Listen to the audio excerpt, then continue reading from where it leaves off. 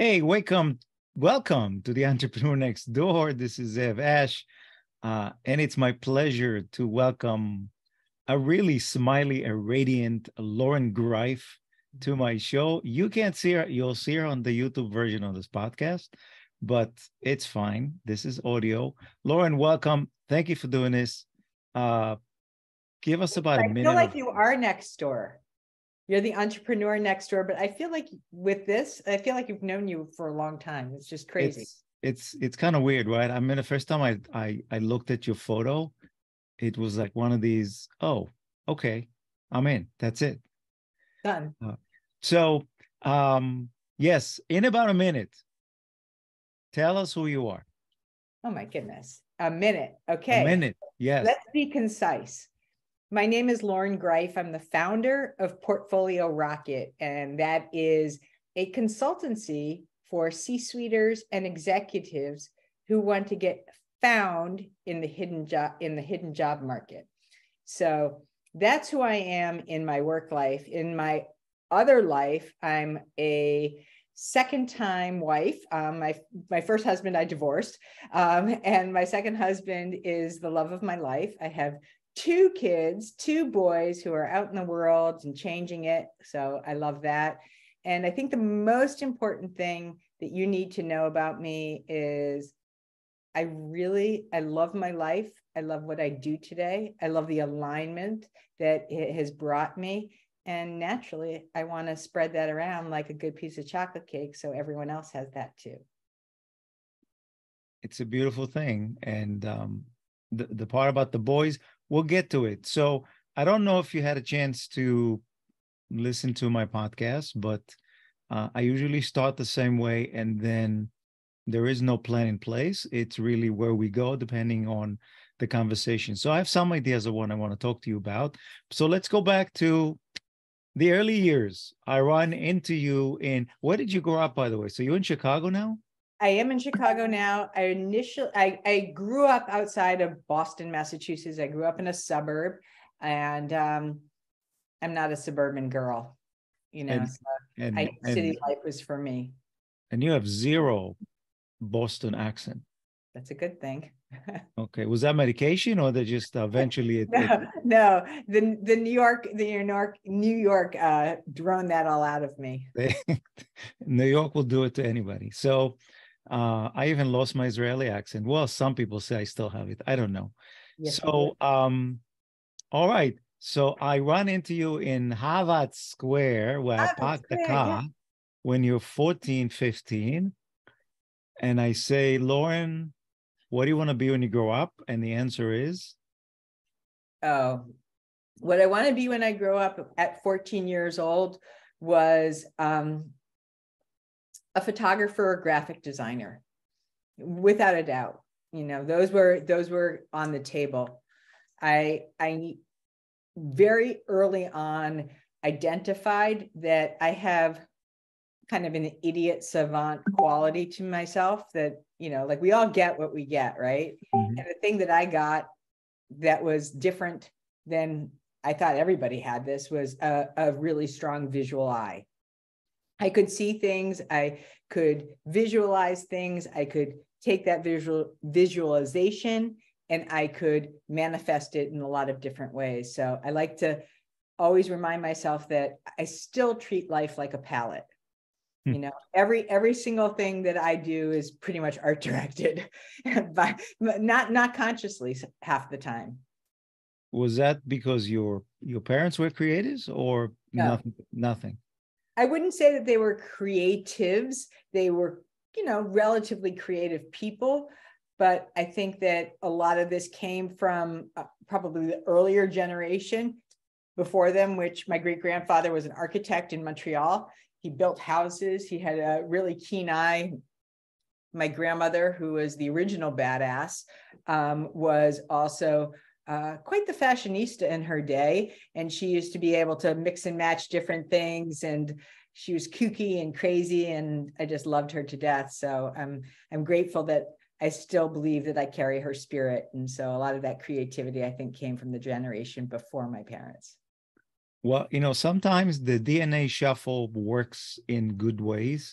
My grandfather supposedly was a cantor in some Polish town somewhere, uh, died in the Holocaust with everybody else, but I wouldn't even attempt to sing anything because that thing skipped the generation for sure. So you wind up, you've got that keen eye, and you wind up in Skidmore College in New York, and you are a literature English major, Yeah. not a photography major. No. So I got to Skidmore because it's a heavy arts school in Saratoga Springs, and known for a lot of the programming that they have around textile designs, around jewelry. They have jewelry studios. They had all kinds of things that I got engaged with. But I love books. I love reading. And so that made my major a pretty easy decision. I knew I was never going to be an engineer, and I knew that, you know, I probably wasn't ever going to be a writer per se, but I wanted to study literature. And I figured, you know what, that's a pretty benign and inclusive skill set that everyone needs to be able to read and write. And at the time, I also knew that with this craving to get into things that were related to the arts, that I had to combine that with business. And that's how I ended up in advertising. Right. That was going to be my next question. So for anybody that knows, if you want to go work in marketing or especially in advertising, English as writing, communication in general, but mastery of English language is the easiest road to go into it. So you wind up with a very respectable J. Walter Thompson agency, and then you worked for them for 5 years. Looking back at it, what was the biggest takeaway from that job for you? The biggest takeaway from my job at J. Walter Thompson is that, for those of you who are listening, at the time, and this is back in the 80s, so, you know, pepper this with what this means today, is I just wanted to learn from the masters. I really wanted to ensure that I had experience from the best of the best, because I had had other agency experience that was more boutique, and then I had another agency experience that was more mid-size. But one of the reasons why I wanted to work with and for J. Walter Thompson was to sharpen my tools. I wasn't so much interested in having the clout card and the pedigree as I was interested in making sure that I was learning from people that had experience that I refer to as 10 inches deep, not 1 inch 10 times. I wanted to learn from people who were really committed, crazy, and brilliant in their own rights. I didn't just want to learn from people that had a title. I wanted to learn from people that wanted to create a legacy. So this is the point of the podcast where all my plans get tossed out and I jump in off the cliff because you said something interesting. If we fast forward to what you do today, which is focus on I don't want to call you a career counselor because I think that's going to totally destroy the value and how you differentiate yourself. But you help people get noticed and advance their careers. Let's simplify it. How does an English major get a job in one of the premier agencies, market advertising agencies? Do you remember how you got that job? What did you have to do for it? Because Skidmore is a good school, right? But it's not an Ivy League, and it's not a. So what was the secret to that one? So I actually, it's such an interesting thing because the clarity of this experience is crystal for me right now. It's very competitive to get into a top tier advertising agency, especially when you have very little experience.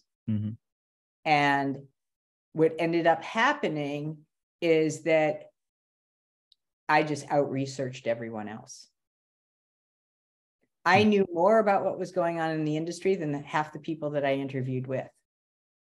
I knew the problems that that company was suffering from better than the people who had been there 5 years. I got busy and I got scrappy because I wanted it. I wanted it. And to be honest with you, I wasn't going to take no for an answer. But what did you learn I mean, it's a skill, right? Of being able to differentiate yourself from other candidates, Mm-hmm.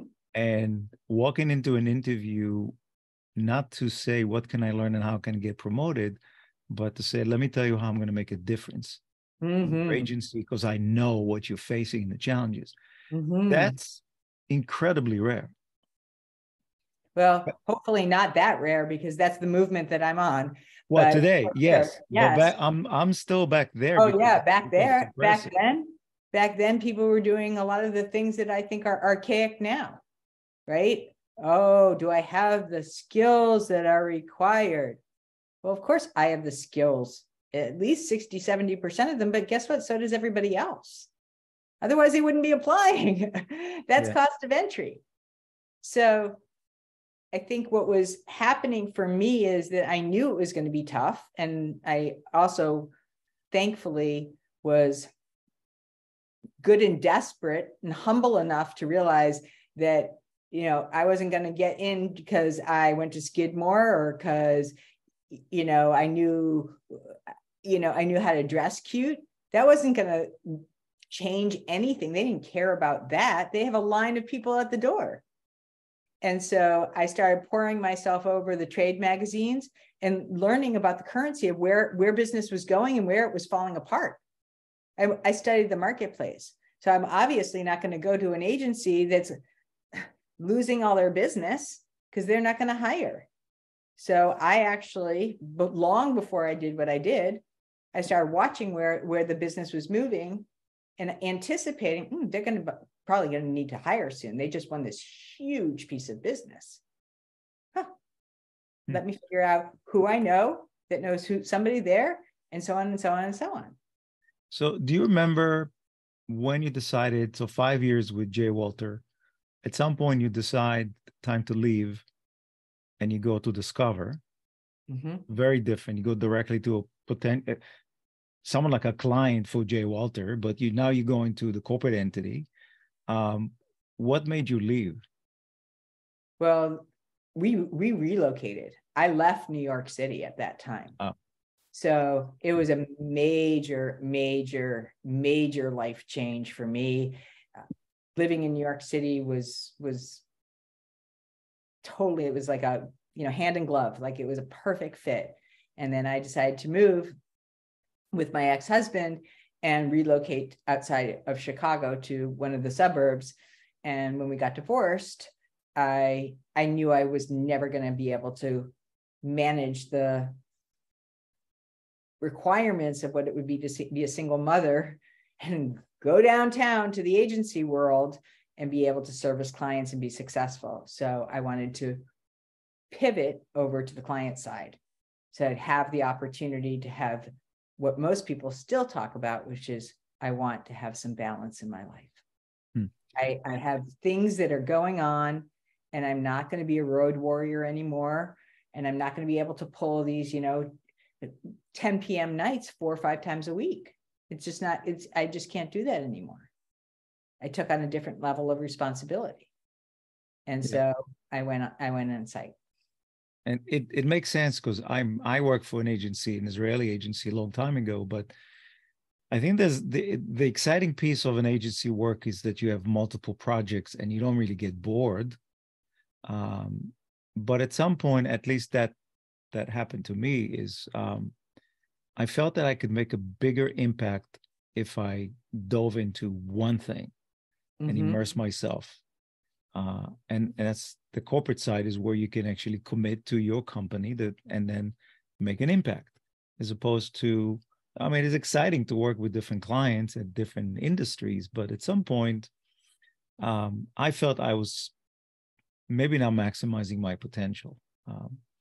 And with agency work, the clients usually dictate a lot of the stuff, right? And so you want to make them happy. There's a give and take, but you still have to give up and compromise a bunch of stuff to keep that revenue going. So I don't want to go through the long scroll of the different position you've held in your career. And so let's fast forward to I'm going to read the summary of your LinkedIn profile, which is pretty cool, right? First of all, I have a question. Why did you mess around with your name, especially the last name? I mess around with it for disruption. Okay, just to We'll be like, how do you say your name? What do you do? Yeah. And they're like, why'd you do that? And I said, to fuck with you. I like to be playful. Playful is one of my tenets. And I why not? Look, I looked from the first time I looked at it and I said, okay, I get it. She's messing with me. And she got my attention. So I had to look at it a couple of times and say, what is she trying to do? I thought there was a hidden message behind it, but it wasn't. It was just because LinkedIn is one of these, everybody's templated and you're used to it, and you should really have your summary with this, and you're breaking the mold and sticking the rocket ship in the middle. So it says YOLO, 3 exclamation points, and I don't know what that is, a mine, a star. Career strategies, C-suite executives, 10x your impact, accessing the hidden job market, 85% of unposted jobs, excuse terminator, forever BG's exterminator. Exterminator. Yes, excuse exterminator. So I think we share our love for one common person. That would be the guy I came across maybe 30 years ago. His name is Seth Godin. And I read Purple Cow. That was my intro to Seth. And I said, holy crap. He's a guy who is, there you go, linchpin. He's a guy who I wish I had half a brain, but everything he says, I believe in it. It's just like, I wish I could say it his way. But and Seth is not for everyone, right? He's got 5 million blog followers and everybody in the universe knows him. There's plenty of people that don't know him. I just happen to be fortunate that one of my friends in the city is a friend of his, and I get to meet Seth, and I get to shake hands with him, and I admire him. And if you could see behind me, next to my amazing picture from Santorini, there's a giant book. One of the best things I think Seth has ever created. He took his collection of his blogs and he created an artistic expression of each blog. That book weighs 25 pounds and it was only a limited edition. I think it was $400 if I remember correctly. But anyway, the point is, I want to read the quote that you have in your summary. Seth quote: people get hired because they can solve a problem that hasn't been solved before, because the problems that have been solved before are easy to look up. That's why the skills of connecting people, standing up for what you believe in, and making a difference are not significantly more important than the ability to solve a quadratic equation. That's a quote from Seth. And he's brilliant. And he's right. Of course, he's right. And it's interesting because I spent 6 years as a graduate professor of marketing at two university graduate school in the city. I still mentor my MBA students who are all managers and executives. It's mostly about career choices. And I want to tell you what I used to tell the kids. Well, they're not kids. They're all people that work full-time in executive positions, but not every single one. But it's frightening how unhappy people are in their choice of careers and what they do. And what I used to tell them when the question came up, what should I do? And for me, everything in the world is marketing. And I said, look, there's a concept, and I taught a class on what we call self-marketing, which is the stuff you do. And I said, listen, if you work for a company where you're unfulfilled. You work in a culture that does not support you, that doesn't allow you to grow personally and professionally. And you dread getting up in the morning. And at the end of each night, I give my students exercise all the time. When you brush your teeth, look in the mirror and ask yourself 2 questions. Have I been productive today? And second question, have I made a difference in someone else's life? If the answer is yes to both, great, happy life. If not, it most likely comes from where you spend more time than with your family. So my advice, get the hell out, run like hell. And I don't mean be stupid and quit your job and go to zero income, but I mean actively get out of that environment, because before you know it, you'll spend 10 years in this black hole of nothingness, of average, and you're never going to leave, because you're going to say, well, I already know the people here 10 years. Why should I go try something new? So with all that introduction, I want to ask you, you chose a career path of helping people, executives, C-suite. Why go there? Because you're creative, you're a marketing person, you visual, the world is a canvas. This is different. No, it's not. Well, not the marketing piece, but right. But so your search is a marketing campaign, right? Yep. We're the product and service Mhm. in that campaign, right? The question is, why do I do this? I do this because I am uniquely qualified to remove the root canal from the process. And I've created a curriculum that makes the thing that people dread almost the most, which is why they end up staying in these horrible jobs, because they assume that the process is going to suck. So they shelter over here and cling on to what they know, because the perception that the job search is going to be long and hard and grueling and filled with rejection and all that stuff is going to be worse than what they have. And so if you don't find out how to do this, what's really going to be worse is you're going to turn that entire process over to people like recruiters, which I used to be one, or job boards that have no ROI and don't care one bit about your fulfillment. So there's the cost of not doing something, like investing in your career, where you're spending all this time that's the source of so much fulfillment. And God only knows, I've been a terror when I hate my job. My family wants to divorce me. I wouldn't wish that on anyone. It's interesting.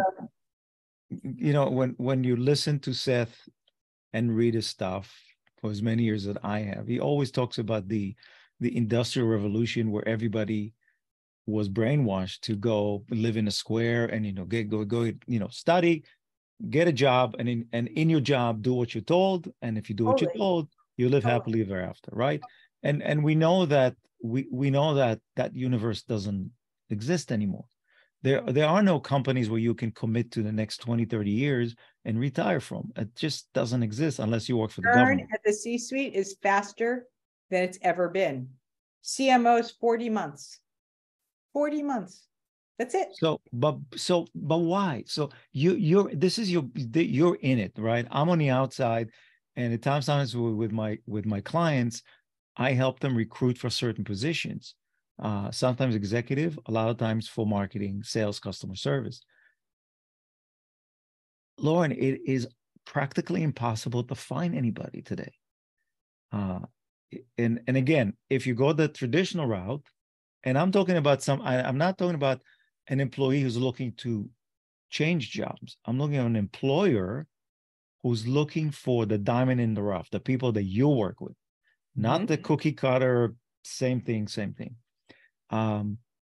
Job boards are not it. The Monsters, the Career, the Indeed, it is a royal waste of time. And the amazing part is people put themselves on there and they never interact. They never respond. Even if you reach out and say, your resume looks interesting. I want to interview you.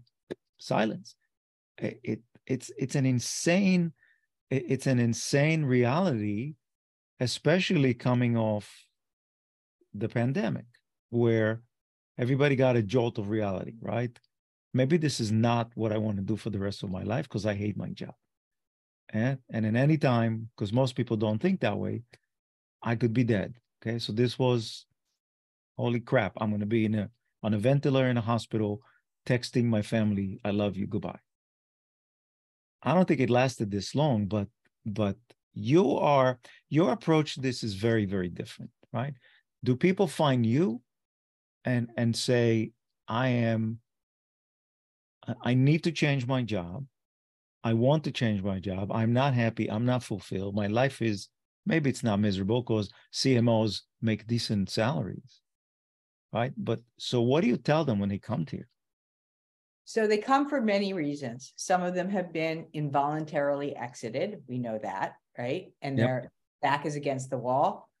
And what they've figured out is that what they used to do, even though it can be very soothing, oh, I'll just hit apply now, and then I'll be able to tell my husband, you know what, I applied to 10 jobs today, can be very, very placating, right? Ooh, you know, it feels like I'm doing something, even though there's no ROI. So they come to me because they're frustrated and they're sick and tired of not getting any traction. That's one reason. Other people come to me because they're building a runway while they're on the plane. I have a lot of clients that are resting investing, right? They know that they're not going to stay past that period when they're going to get their payout, but they don't want to enter into the marketplace and be without the strategy. So they are forward thinking enough to understand, I've got to back out some time if I want to time this correctly. So they're preemptive. Other people come to me because truthfully, they are just like, I haven't been in the job market in double-digit years. I am not in Kansas anymore. What is going on here?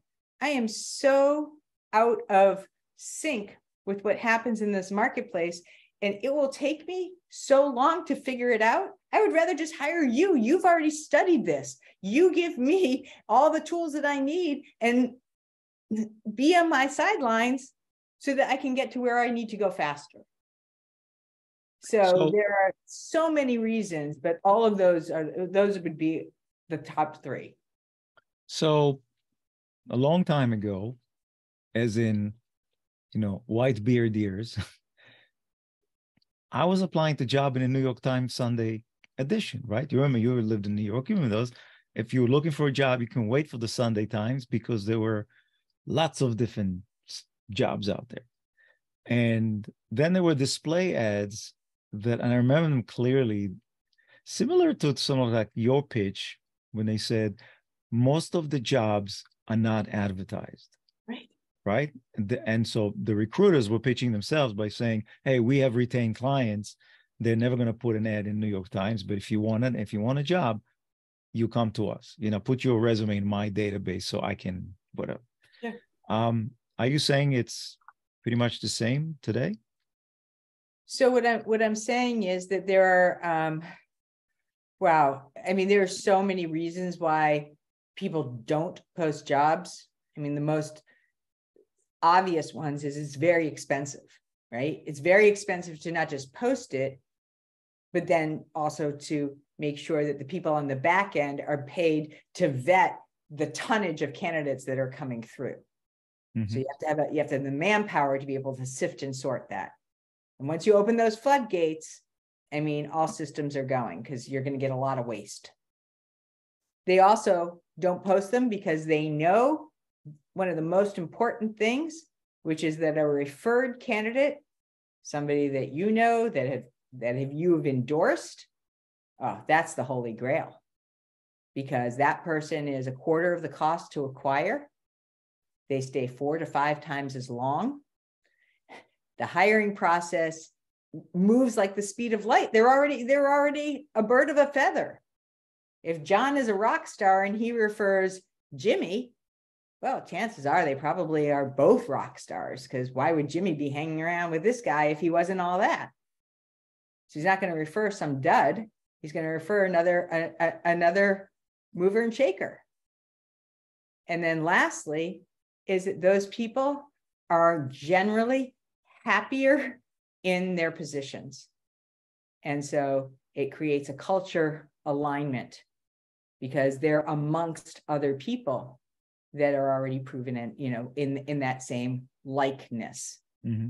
And so there's a lot of reasons for why people don't, but ultimately every recruiter and every hiring manager has this thing that I refer to as the little jewel box. And the little jewel box is filled with all their favorite referred candidates, right? And those people get VIP treatment, which is why being able to build your referral network, not just for today, but for the seeds of tomorrow, is so valuable, because after a certain period in your career, typically at the director, senior director level, it's all about who you know. Right. Which is, again, one of these all-timers thing, which is it's not what you know, but who you know, right? It's your connections, your And who referral knows you? And or who knows you. Yeah. So that takes care of the C-suite, the director level C-suite people. What happens to the middle managers? Is that dead, or they can No, benefit? it's not dead, but usually those people still have I mean, not to say that they shouldn't be, delving into these practices, but the middle market is usually in high demand. And the reason for that is they have the experience that the more junior or entry level people do, but they're not so expensive as the folks, that are at the 350, 750 level, right? They're in between. So they have enough information and enough experience to be able to move the business and do the day-to-day, and their demands are usually less, right? In terms of their compensation, in terms of, some of the other areas of ownership. So they they still have some life left on either job boards or working with recruiters. So I have a naive question, which is the economy is driven primarily through startups, entrepreneurial ventures, and smaller companies. Mm-hmm.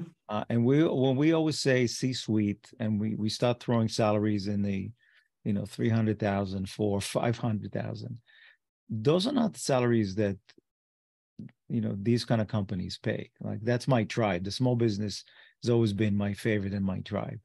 And the startups usually don't have money to begin with. They're just in the process of raising money. So some of them might take a giant leap and bring in the CMO to enhance their company, which allows them to attract more investors, because there's a serious heavy hitter that's part of the team.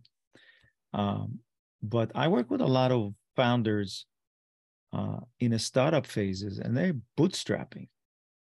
What's the answer to them? I mean, they need the talent, they can't afford it. Right. What do they do? Usually, this is usually an equity play, right? Mm-hmm. I mean, they don't have the resources to pay out, and anybody who is interested in those opportunities is usually in it for, I mean, when I say long-term, it's hard to say that with a startup because you just never know what long-term is. Mm-hmm. But that being said, the incentive for them is usually a piece of ownership, not just in the ownership of the company, but ownership of their domain, right? You're talking, you can have a bigger impact in a smaller pond. Now you could lead this, drive this, build your team, do this, do that. Listen, there is, this, right, Zev? There is no perfect matrix. Every organization and every structure has its upsides and challenges. With the larger companies, you might have more resources, but you also have more red tape. the startups, you have less money, less resources, but you have no red tape. You have chaos. Or if you're the kind of person that likes to bring order into chaos, this is a place for you. So they each have their upsides and constraints. But usually it's ownership on both the actual business side. Oh, you get to be a partner, you get to own a piece of the business, cross your fingers for some kind of, big win down the road, and or ownership in terms of your impact. So I think one of the, at least, challenges that I always tackled when I was hiring, and I think it's relevant to today. You can have somebody walk in with what I would call a golden resume, right? They worked for the J. Walter Thompsons, and then they went to a big corporate entity, and then they went to a startup. They're just perfect on paper. They've got all the credentials. But how do you go deep? How do you know that this person is real? And is not, there are plenty of people that can point to their resume, but and I've come across some of them. They're pretty much useless. They're just templated. They'll just do the things they learn in the big companies. So they're not mover and shakers. They're not going to set the world on fire. They're comfortable in their own lane. You can bring them in if you want to use them as a prop, as a window dressing. But beyond the resume, how do you dig deep and you say, okay, I'm going to go, this is the person I'm pushing for because he's real? So to clarify, am I playing the role of hiring manager in this scenario? You're playing, yeah. So you picked up on it. It's the smart. You're playing two roles. You get to be bipolar or whatever you want to be. The person you work with, yes, right? They learn your system and they do everything right, and then you switch roles, and now you're the hiring manager. Mm-hmm. How do I know this person's for real? So a couple things, and I think this is really important, especially for your audience.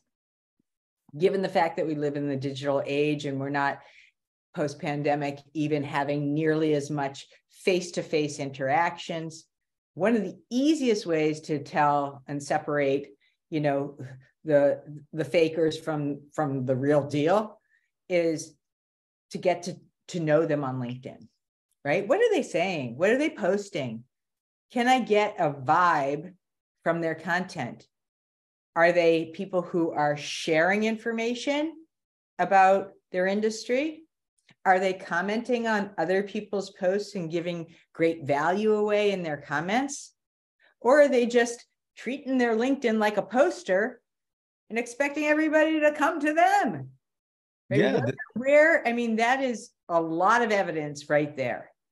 So you can put all kinds of, I would say, pretty safe assumptions together based on some of that activity, right? That's a great litmus test. The second, go ahead. No, go ahead. So people hire people. They do not hire resumes or LinkedIn profiles. They do not hire credentials, because like you said, they're just a placeholder that's supposed to sound like something. And there's oftentimes, and you alluded to it, right? They look good on paper, but in reality, they're falling short. This is not the person that I expected from this. They showed up late. Oh, I don't care if you went to Harvard. You can't write an email for your, to save your life. All those things are part of, clearly, your personal brand, what people are saying about you whether you're there or not, right? That's Gary V. What people are saying about you when you're not in the room. That's your reputation, your brand. So there's a lot of, information that's hiding in plain sight that you, as a hiring manager, believe you me, they're looking, because recent studies have supported the fact that they're looking for people who are developing their own voice and thought leadership. They don't want a bunch of me too, me too, me too's. You know, so if I you're commenting on LinkedIn, you're just writing great posts, you're not doing yourself any favors. yeah, and I hope that that's what they're doing, because my experience with hiring managers, particularly at the people whose job is to filter through the resumes and go through, they're low-level administrative staff. They give them a template and they say this X amount of years of this or this. If they're not, throw them They're out. matching keywords, right? Yeah, yeah, and there's, I mean, we'll talk about AI in a second, but the recruiters have their own algorithms where they take out the keywords out of your summary and your history, and then they pick you out. Um, if it was me and I was looking to hire someone like you, just in the way you write your name, I would have said to you, you're hired. Because no, but seriously, I think the challenge with LinkedIn, and I agree with you, but I also think that people are, the person that will rise above to me will be somebody who is courageous enough to be different and say things that are not expected and be honest about how they feel and what they believe in, not be risk aversive or stay within the lane because people are watching. So to me, someone who is writing their name with initial caps, low caps, and sticking, oh my goodness, you can't put an emoji in your name. That's unprofessional. Who's going to hire you? Okay, well, most those that are disgusted by the emoji in your name are probably not somebody you want to work for anyway, Right. right? They're not going to be exciting. So you're going to like this and tell about my style of hiring, because I always talk about it. People used to come in and said, yeah, I'm hiring for whatever position, and I'm in a conference room and the candidate walks in and they're dressed very nicely. They got the little briefcase or whatever, and they have a manila folder in their hands, and we know what's in there. And they sit down, and I'm sitting in the conference table with a cup of coffee and there's nothing on the table. Oh, would you like a copy of my resume? I happen to have an extra copy, because that's what you tell them to do, right? And I said, no, I'm okay. You don't want my resume? No, I don't need your resume. Oh, so we're not going to talk about my resume? No, we're not. And they stunned, and they said, do you know why? I said, no, I read your resume. That's why you're here. Okay. But what I want to spend time is, I want to know who you are. I want to get to know you. And my opening statement was always, please be truthful and honest with me. I'm pretty good in assessing BS, but don't pretend to be somebody you're not. Because if you fake it out and you fool me and I've made mistakes, so 2 weeks, 3 weeks down the road, you're going to be out of a job again. So just nothing you say is going to be used against you. I just want to know who you are. Okay. It's a date. Let's get to know each other. Okay. Why? Because I need to know that you're a person that I can work with, and there's a team that I know pretty well. Would you fit in? Okay.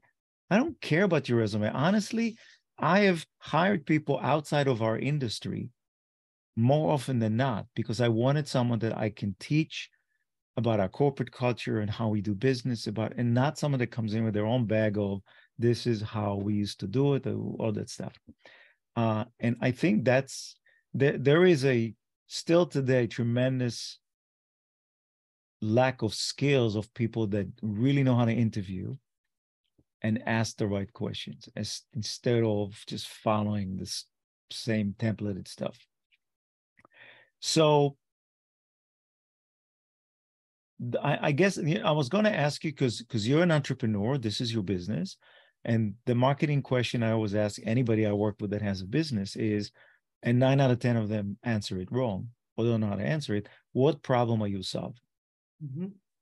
I'm solving the age-old problem of the root canal of the job search, right? That's the problem. And the problem, why it's so bad, is because if people knew that there was a better way, they would be all in on it. They just don't know, because it's been so habit forming and their perceptions around it have been so ingrained and embedded. Everybody talks about it. Introduce me to one person that says, I can't wait to get to my job search.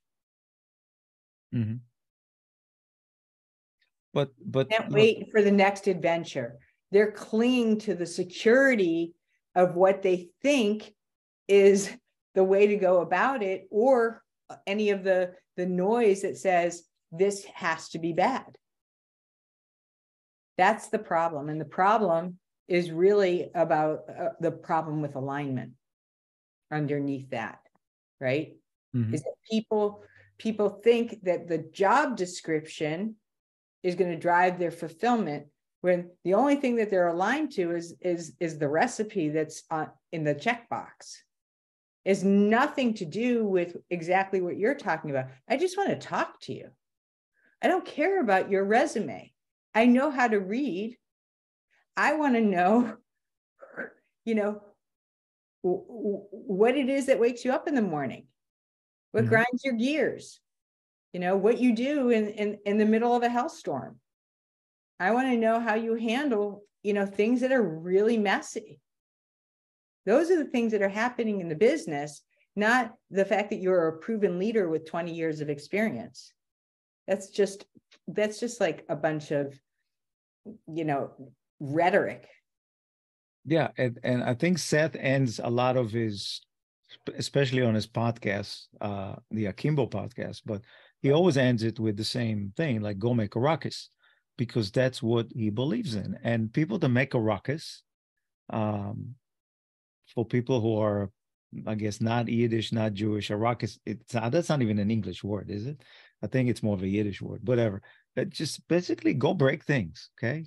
Right. Go make some noise. Things. Go stir things up. Yeah, because that's really how you differentiate yourself as a person, and that's how companies differentiate themselves. Ultimately, their success is because they didn't follow. I mean, my favorite saying: "You follow the herd, you get slaughtered." Right? Same idea.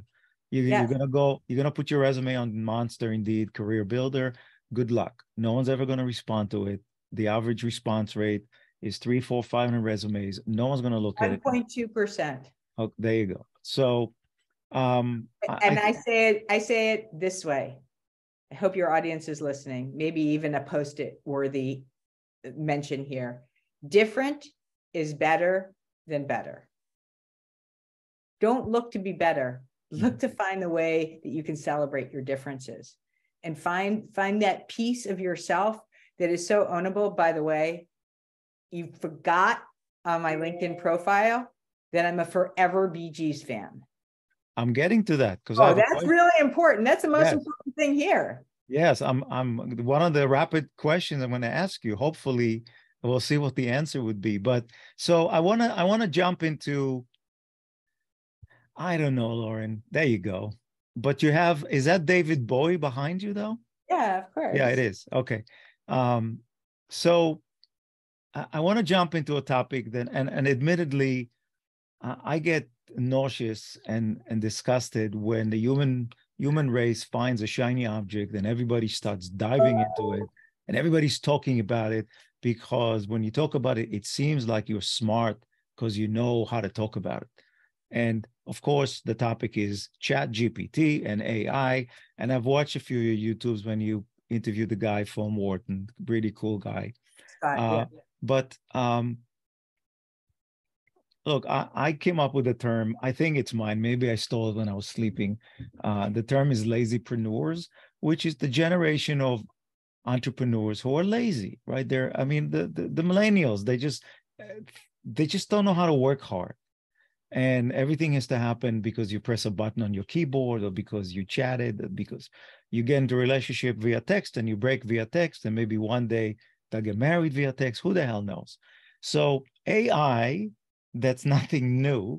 I've been using some of these platforms for the past 4 years, testing them. So Chat GPT shows up and people jump into it and they use it and they say, holy crap, this is going to do my work for me. So I actually tested it out before I spoke to you. I asked the chat to write a cover letter for me for a job. Okay. And it did a pretty good job. So the question is AI, I know what the answer is, but I'm going to ask the question anyway. Is AI going to replace recruiters, or is AI going to just put a heap of BS on the fake it till you make it stuff because people are going to use it? How does that fit into the stuff that you're doing? So there are a lot of companies that have been doing one-way interviewing. Some of them have bots. Some of them have all kinds of automation in and outside of ChatGPT, right? And the usage that you tested with the cover letter, we'll get to that in a second. But I can tell you, you got to be careful, because in the same vein that hiring managers want to hire people, candidates and people who care about culture do not want to talk to a bot. Okay. So that's ridiculous. If you don't have that much time, if you can't interview your people, I don't want to work there. And a lot of my clients feel the same way. So, it depends on what level, it depends on the kinds of companies, but clearly they're doing it for scale. And it's a horrible candidate experience. But at the same time, I would also say that if you're incapable of writing 3 paragraphs. Well, wait, we're going to get to this. So that's one piece of the kind of automated AI piece is the human interaction or quasi-human interaction piece. ChatGPT isn't necessarily designed to replace the craft of writing things. In its perfect form, it's there to reduce redundant tasks and to be a time saver. Now, you should not take any of this out of the box, right? So one of the recommendations with ChatGPT is not to just take that output and cut and paste it, right? You still should be doctoring it up. You shouldn't be just taking something that's there, especially if you're somebody who cares about building a relationship, because they're going to read right through that. It's going to sound like, somebody who's, like Frankenstein, walking like this, right? So you have to have some ability to touch it from a human standpoint. Remember who your audience is. That's one-on-one. So, I don't think it's the boogeyman or the boogie woman. I don't think it's an awful thing. I think in its appropriate usage, it has enormous amounts of time-saving capabilities. I mean, one of the things that people though forget is that the database that they're working on has not caught up to current day. So anything before 2020, okay, but not 2022. So that's where you need to fill in the blanks too. If you're doing company research on this organization, you shouldn't be using it off of ChatGPT. You might want to get a baseline there, but then you're going to have to go in and supplement that with something way more recent. Yeah, I mean, I've been using it and testing a couple platforms. Some of them are in the creative space, in the copywriting, and I would never use it as like you said, copy and paste. But I do find that it does bring angles and challenges your thinking that allows you to enhance what you had before and say, oh, wow, I didn't think about that. That's interesting. And then you expand it. But okay, so I want to run through a quick rapid fire and then I love these. Okay, here we go. Speed podcasting. So one song you will admit to singing in the shower. Oh my God. Every day. Nights on Broadway. Okay. And is that a Bee Gees thing? Obviously. Oh yeah. That. Okay, that one. Okay. One person that influenced you the most, business or life? Oh my God. The one person who continues to still influence me all the time is Frances McDormand, the actress. So she's a fierce woman, and I love a good fierce woman. It's amazing. Her images came instantly to me. I know she is. If you told me go pick her out, I wouldn't. But she missed. Okay, next. Best advice you've ever received? Best advice I ever received was from my dad. When you're younger, make sure that you're friends with older people. And when you're older, make sure that you're friends with younger people. Brilliant. Last one. If you had a billboard in Times Square, what would you put on it? If I had a billboard in Times Square, it would say, love is the answer. Okay. It's a beautiful thing. Lauren, I know you got to run. Thank you for spending an hour with me, even though we booked it for less. You can find Lauren. Look for somebody who completely butchered their name, last and first name, on LinkedIn. It's probably the only one with a rocket ship in the middle, but I'll add how to find you. Go to LinkedIn, Lauren Greif, Griff. The rest will fall into place. Thank you again. It was awesome hanging You're the out with you. best. You're the best. Thank you. Like I said, you really do feel like you're next door. Thank you so much for your generosity, and thank you for making this so much fun. I really enjoyed it, and you're a gem. You're a true gem. Thanks. You too. Thanks a lot. Bye. All right.